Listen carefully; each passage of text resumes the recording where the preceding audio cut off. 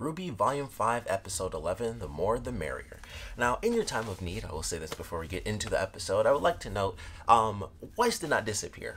So, I think we're going to be fine. I don't think anything's going to happen. I don't think we're going to actually have, another pure moment. I think everything's going to be totally fine. Crazy moment, super dramatic, but I thought they were going like whole hog with it when the spear started to disappear. I thought Weiss was just going to vanish. So, since that didn't happen, everything's going to be fine. Because they totally could have done it if they wanted to, and she just hit her in the heart, and it would have been game over. But she got hit, like, in the stomach, and it came out. I was like, oh, that's really bad and shocking, and she fell. She's in shock. That's just a coma. That's, like, really harsh sleep. So, everything's going to be fine.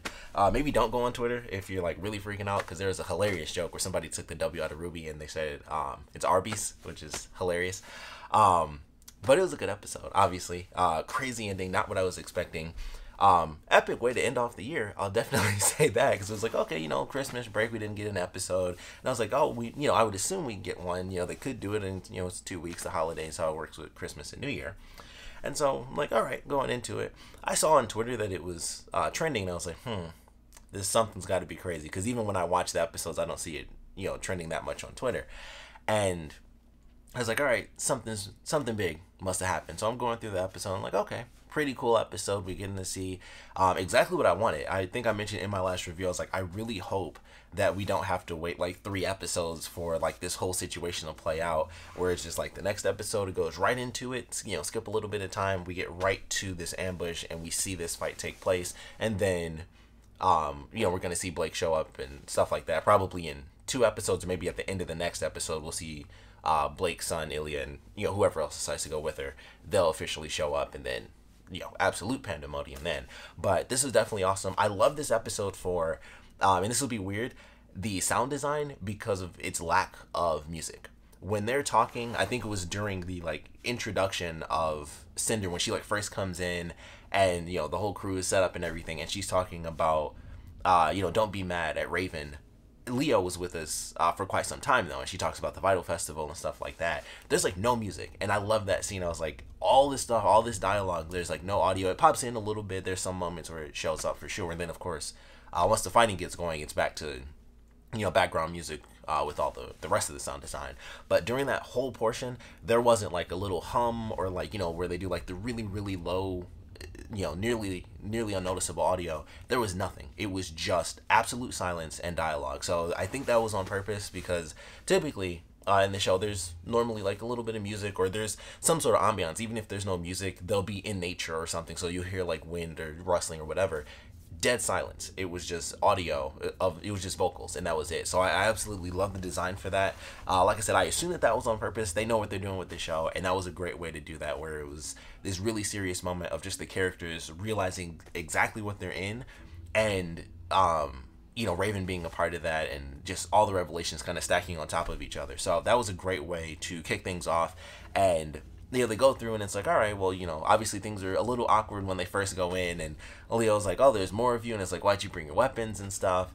And then of course there's this bird, there's this Raven kind of just sitting up on the stoop over there, and it's like, Yang sees it, it's like, Mom. And so then that's when things just instantly kick off. So I love the way it played out. The action was good. If there's anything that I would have liked to have seen, was like a little bit more action from Yang versus Mercury. That's solely because I like the way they fight, because they're like the hand-to-hand fighters, or hand-to-hand versus foot-to-foot, I guess, however you want to look at that.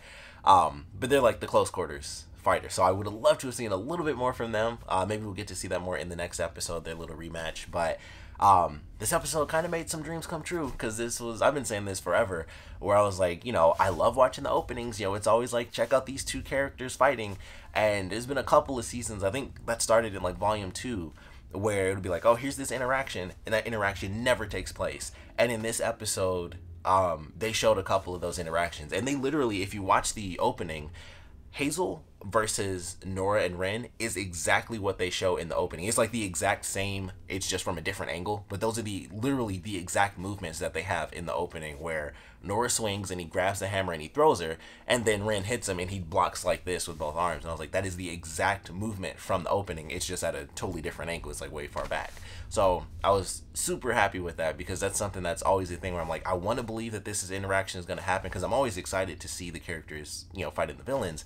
but it's been quite a few times where the interactions don't happen, or certain villains, I think it was in volume 2 once again, where certain villains don't even show up, like Junior and the twins from Yang's trailer. They never showed up in volume 2, but they're in that opening. If you go back to watch it, they're just there with Mercury, Emerald, and Cinder, and they never showed up. We still haven't seen them show up since Yang's trailer. So I was super happy to see that in this episode, where it was like, all right, they actually have the interactions of the characters. The location that they're in is actually, at least it's very similar to the location. If you watch the opening, it looks pretty much the same. Like the walls are pretty much the same color. It's just obviously like a nondescript sort of random room that they generated just for the opening, but it looks very similar to the location that they actually have in the episode. So I was like, I love that they really took the time to make it just like the opening, because I was like, that's something that, you know, they always hint at, and then there's stuff that just never happens. Like the last volume is a perfect example. Blake never ran into Adam in the last volume, but there's that scene where she's basically fighting against him like in the desert and stuff like that, and that just never happened. Like Adam's not even in the last volume. So I was super happy to see that, because I was like, that's one of the things I'm always looking forward to, is when they actually show the sequences in the episodes that they made for the opening at the beginning of the volume. So I was super happy about that. The action in general was awesome. We got to see Weiss going up against a maiden, which I thought was very cool. We got to see, like I said, a little bit of Yang versus Mercury, tiny, even less of Hazel versus Nora and Ren, which was still cool. Jean was awesome. I'm telling you, watching him in this episode, I swear I was having Naruto flashbacks for like the end of that series, where I was like, some 8 Gates moments. I was like, if there is ever a time, it is now. To see Jean's semblance, and I thought we were gonna see it. We did get to see Ruby use her powers for like a quick second, and then Emerald actually knocks her out, so she gets knocked unconscious. But that does affect Cinder, and we actually get to like see her face, which I thought was cool. Like she just has nothing. There is no eye. It's just like this little shell on her face. So I was like, that's cool. We actually see like the opening. I thought it was gonna be a patch, which I thought was interesting that they made it like just an actual open space, so maybe she can still see, because otherwise why have the open space if there's literally nothing there? So maybe she can see. But man, I love that. Like with John, I was just like, it's now. It's either this episode, which we didn't see, or it's got to be next week's episode. Like he has to have his semblance now. Like he not only had it in the, you know, like every opportunity where he's getting pissed off, like he starts off, he's the one who kind of kicks everything off, where he's getting amped up. And of course, they play like the "Who are you" card, and he just loses his mind. And he wasn't effing around either, which I loved, because when Cinder had like that one moment where she was down, Jean was trying to stab her through the face. Like he wasn't trying to like cut her head off. He was stabbing forward. Like it was just like, I'm just gonna stab her like straight through the nose and just go right out the back. And so he like chips her armor and misses. And I thought when she was standing over him, that's when I would activate, but you know, he's freaking out. I'm like, if there's ever a time, it is now. And it was such a good moment, even though we didn't get to see it, which I'm hoping we do. I think like everybody, it's like every time something crazy happens, it's like, this is now, this is when we get to see it. So hopefully that actually does happen in the next episode. But he's like, you know, if I die saving them a little bit more time, then it's worth it, because they're the important ones, not me. And of course that sends Cinder into like full villain mode, where she's like, I could kill you. You're literally under, you're under the, you know, the boot of my foot. I could kill you right here. No big deal. And it's like, oh, okay, well, I'm just go over here. You know, Ruby's knocked out, which I thought she was going to go for Ruby, which is very interesting that she didn't, because that's like her whole revenge thing. But you know, she passes up Ruby, and of course we had Weiss going through like this whole battle with the maiden, and that was definitely a cool fight, where she's, you know, hopping all over the place, reflecting the bullets and everything. So that was definitely really cool, and she's basically just exhausted. And so we see Cinder make this spear, which I have to imagine that they totally did that on purpose, which is kind of mean that they made it a spear. But she made it a spear, and she throws it, and of course it, you know, like I said, it goes through Weiss's stomach, which ultimately not a kill shot. Of course she passed out. Crazy moment. I don't think anybody needs to freak out. Of course she is ultimately one of the main characters as well, so I just don't think that's gonna happen. But I mostly don't think that Weiss is gonna die, simply due to the fact that if they were gonna kill her, they could have just done it in this episode. Like, why drag it out and then kill her in the next one, where it's like super sad and like just done. They could have done it, and it would have been even more insane, because it would have been the end of the episode instead of at the beginning, where we have time to adjust as we watch. So I don't think anything ultimate is going to come from that, at least not for Weiss. It could happen with a different character, where they switch it up on us and someone else officially dies. But I don't think that, we need to really worry about Weinstein. I think she'll be fine in the next episode, or, wounded, but ultimately alive. Blake will probably come in, and it's like, more chaos and stuff there. But, excuse me, crazy way to end it. There's some other good stuff in here. We got to see Oscar fight against Leo, which was pretty sweet. His weapon was cool too, where he has like this shield. It's almost like a cross between a shield and a bow and arrow. So that I thought was really sweet, where he just spins. It's like a roulette wheel of dust, and it was just like a bunch of different things. And he was even combining stuff where he had like, it was rock and fire.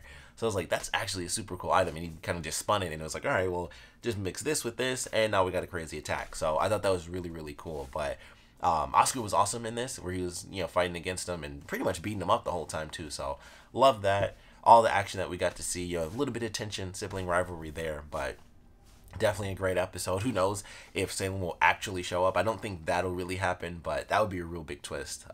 If they actually do it like the opening, where, eventually when Blake gets there, maybe they heal Weiss with some, there's magic officially, so maybe they'll find something there. But if Salem, like actually showed up and everybody had to fight against her, that would be nuts. I don't think we'll actually see that. I think that was just a representation of, here's the main enemy, and the girls will eventually reunite and stuff like that. But if that really happens, that'll be a crazy way for this season to kind of end out. So either way, I'm looking forward to next week's episode. This was definitely awesome. We got some great action. I think this was the episode I was really waiting for. Like, I enjoyed the last one, and I think a lot of people like really, really loved it. But this was the episode I was waiting for, where it was like, there was definitely talking. Because I think it was like the first 4 to 6 minutes was definitely still talking. But after that, like the next 12 minutes, there was dialogue, but there was so much crazy action. There were so many different like combos of people kind of, strewn throughout this different like area, this room. And this was the episode that I was really waiting for, where I was like, I'm waiting for just like a crazy moment where stuff happens. Like, I enjoyed what we got in the previous episodes, where it was like, oh, there's some action, but this is what I was waiting for, where it was just like insane, and then some crazy stuff actually happened at the end. So I love this episode. Very excited for our first episode of the new year. But of course, I want to know what you guys thought about this one, so please comment below. Let me know your favorite parts about it, your least favorite parts about it. And naturally, I do want to know your predictions. Are we going to lose Weiss? Are we not going to lose Weiss? That's kind of the big question up in the air. I really don't think so. Even though I've been saying this whole volume, like, yeah, I'm at the point where I think people can die. If it wasn't Weiss or Ruby or Yang, if it was anyone else, I would have been like, they could probably be dead. But it's a main character, like one of the 4 letters of the show. And they totally could have just done it where she threw the spear straight through her chest, and it would have been guaranteed game over if that's what they really wanted to do. But I think this is more of a just, here's a crazy, shocking moment. I don't think Weiss is going to die. If she does, that would be nuts. I would not expect that in the slightest, but that's just me personally. If it was any other character, even if it was, Nora or Ren, I'd be like, I could see them going, but as one of the actual, like, letters in the main title, I don't see us losing Weiss. I just don't think it's going to happen. But I would love to know your predictions on whether or not she's going to live or die. I would love to know your predictions on how just things are going to go for this battle in general, because it's not like, oh, that happened, and then suddenly in the next episode they're at a hospital. Like, no, they're in the battle now. So they're there. Adam is there. I still cannot freaking wait for Blake to run into Adam again. But I'd love to know your predictions based on how the first chunk of this battle went, how the rest of this is going to play out, because it's hard to say if Blake and the rest of them are actually going to get there in the next episode, which is why I feel like they won't show up until like part 3, or like at the very end of next week's episode, I think is when Blake and Sun and everyone else will kind of pop in, and the rest of the crew is just going to have to deal with what just happened for like, the next 15 minutes or whatever the next episode is going to be. So that's my theory on it. They're just going to have to kind of find a way to keep her alive. And I mean, I don't know what they're going to do. Weiss passed out. RWBY was knocked out. So that's 2 of their people down. They still have a maiden to deal with. Actually, they have 2 technically, because I'm not even thinking about Cinder as a full-on maiden, but she is. So they have 2 maidens to deal with. And then everyone else is just strong in general. So I don't know. Maybe Blake and them will show up in the next episode, because they're going to need the help. I don't know how this is going to play out, but we'll love to know your predictions. Like I said, just want to know what you guys are thinking in general, how you're feeling, and with this crazy ending that we got for this week's episode. And in general, just want to know what you guys thought about this one. So please comment below, let me know, and thanks for watching.